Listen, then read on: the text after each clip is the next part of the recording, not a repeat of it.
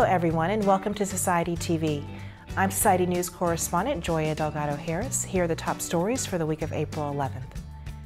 The Society, as the largest non-government, non-profit funding source of cancer research, recently announced new research and training grants for the latest funding cycle. Well, we had the opportunity to fund 103 grants in this cycle for about $44 million. We're very excited. There's some terrific research that we're going to be able to support. The new grants will fund investigators at 74 institutions across the country, covering a wide range of cancer research subjects.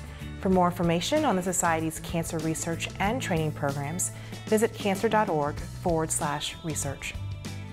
The Merck Foundation has given the Society a generous 4-year, $1.5 million grant to implement a comprehensive patient navigation program in 3 U.S. communities with significant cancer care disparities. The intention of the grant is to work within targeted communities to help ensure that patients not only receive timely access to treatment, but actually going further upstream, really looking at how do we help them access timely diagnostic and then see them through to clinical resolution. For more information on this grant, check out the related press release in the Society's online press room. And finally, the Society is teaming up with CVS Health Foundation in an effort to make U.S. college and university campuses 100% smoke-free or 100% tobacco-free through the Tobacco-Free Generation Campus Initiative.